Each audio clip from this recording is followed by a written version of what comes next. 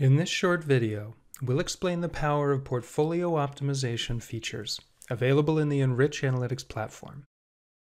Unlike simple prioritization schemes, an optimization can handle multiple constraints to address competing portfolio objectives. So where a prioritization result may unduly favor later stage, less innovative projects, optimization can suggest a more nuanced investment plan. In addition, optimization methods easily handle dependencies between lead and follow-on projects and can consider multiple development and go-to-market plans for key initiatives. When one or more of these conditions hold, simple prioritization won't be up to the task of making the most of your limited resources. Let's get started. Optimization settings are accessed through the Settings panel. We begin by choosing an objective. For this optimization, we'll select a metric to maximize. You could choose a scoring metric, such as total score, or financial metrics, such as revenue in a certain year or net present value.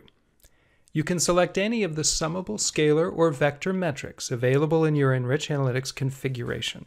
If you select a vector metric, you'll also need to specify one or more specific relevant time periods for that metric. We'll choose ENPV, the risk-adjusted net present value. This means the optimizer will select a set of projects that possesses the highest possible ENPV, subject to the constraints we define. Next, we'll define some constraints. There are 5 types of constraints available. Scalar constraints include current year cost or number of launches. For scalar constraints, you set the comparison operator and the value.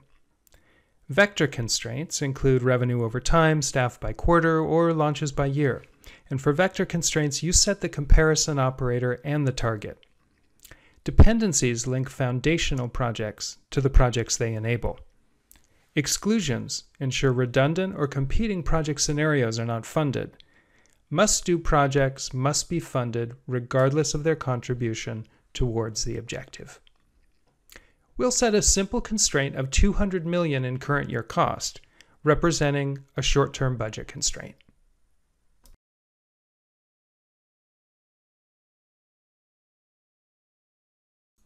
Before we run this optimization, we'll save its configuration as a preset. Click the storage icon in the Optimization Setup title bar to reveal the preset panel. Here you can save and load preset optimization configurations in the same way you can save and load preset views. Click the Solve button to run the optimization. You'll receive a summary message, and a new read-only checkbox column will be added to your data set. In the scenario comparison view we had already loaded, the optimization result appears as a new bubble. Let's take a look at how the optimization result compares with the existing investment options. This view is insightful because it allows you to compare your current and prospective portfolios directly against the optimization result. Start by looking at the key metrics in the bubble chart at the top. Is the optimization result distinguishable from your current investment options? Does it yield more value for the same or even lower cost? The charts below the bubble chart compare revenue and costs over time for each portfolio to a revenue target in the middle chart and to a budget constraint in the lower chart. Hover over a bubble in the top chart to highlight the corresponding portfolio's revenue and cost. Your optimization result is merely a suggestion based on the value criteria and mathematical constraints that you've specified. At this point, we'll copy the optimization result to another portfolio so we can modify it.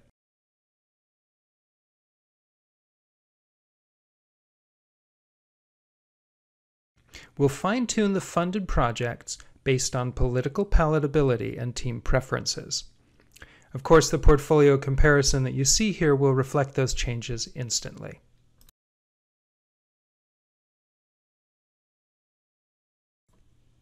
Let's add a more complex constraint to the portfolio. Consider the need to spend a portion of your funds on early-stage projects, for example. It's easy to prescribe a portion of your investment to be made on early-stage projects, or to invest in at least, say, 10 early-stage projects. We'll add a constraint that at least 10 projects must be in the preclinical or phase 1 stages of development. We'll use the count metric to define this constraint and add a when clause to limit the constraint to early stage projects. Note the constraints are additive. Both of the constraints we've specified must be satisfied by the chosen portfolio. If you want to remove a constraint, click the X on the right-hand side. The resulting portfolio is more costly overall than the original optimization result we copied into the current project's portfolio. In the time horizon we're viewing for cost and revenue, we don't see an appreciable improvement in longer-term revenues with this portfolio either. The early-stage projects that were forced into the portfolio may not be high enough value, even in the long term, to justify inclusion.